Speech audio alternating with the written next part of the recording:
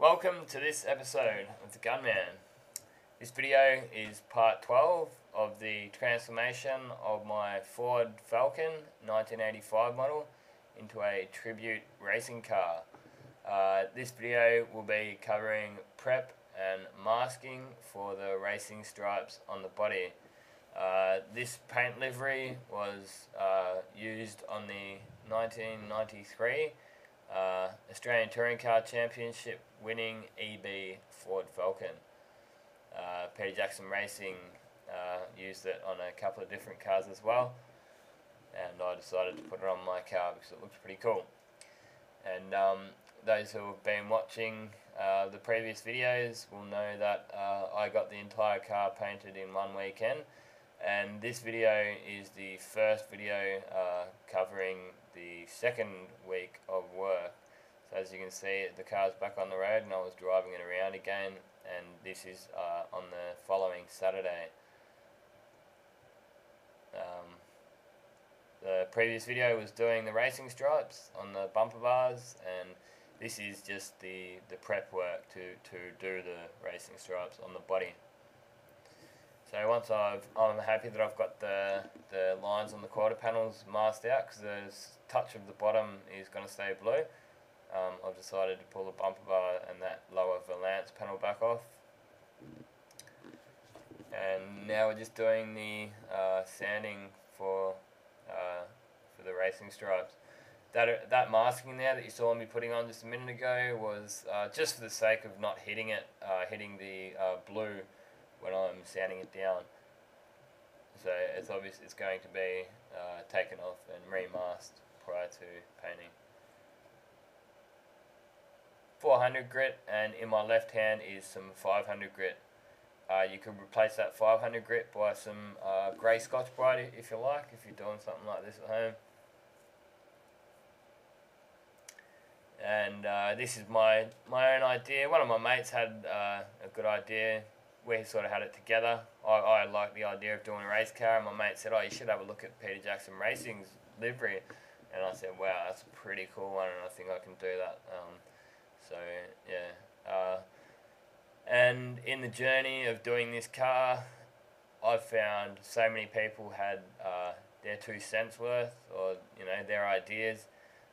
They tell you they think you should do this, should do that, and although it's good to listen to other people, sometimes you just got to do what you want. And I had a vision in my head of what the car was going to look like when it was finished, and I just had to do that. If I do what everyone else wanted me to do, it would have looked completely different. I would have spent a hell of a lot more money on it. I did it relatively cheap. It would have cost me about $3.5 grand all up, including everything. So it's still to come in the next few videos.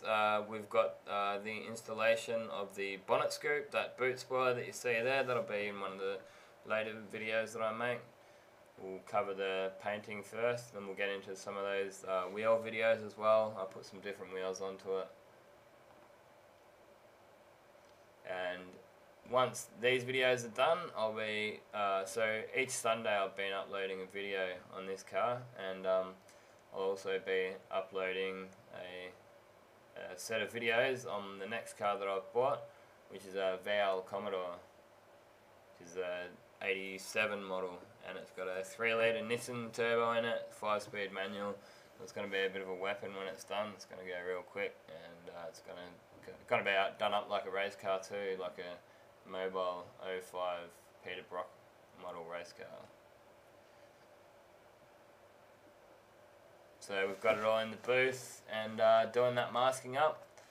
Just spending a bit more time on the masking on this one because it's yellow and red that we're putting on it. Any overspray is really going to stand up.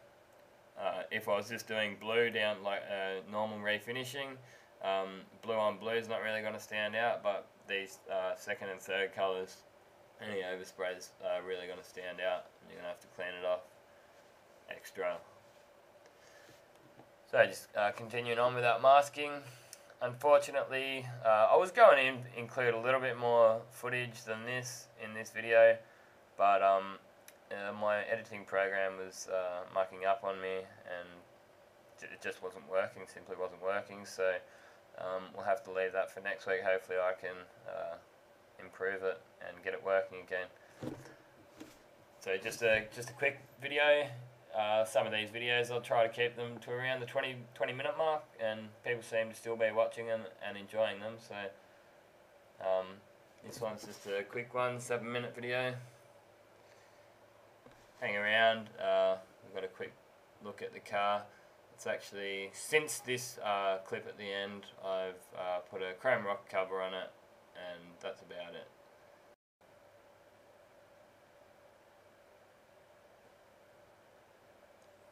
So the engine that's in it is a 250 crossflow carby engine, so that's a 4.1 litre. It's got a single carby on it, single barrel carby. They're pretty well known, well-born engine. They were in some English cars as well. I was watching a TV show. They had exactly the same engine. They're pretty popular, easy to work on, as you can see. Pretty basic engine, but you get a lot of power out of it. It's the kind of thing that I open the button on that and I say to myself, well, I can do this, I can work on it. You open the button on some of the newer cars and it just, with all the electronics, it's sort of a bit beyond me, but that's what I like about these old cars, easy to work on.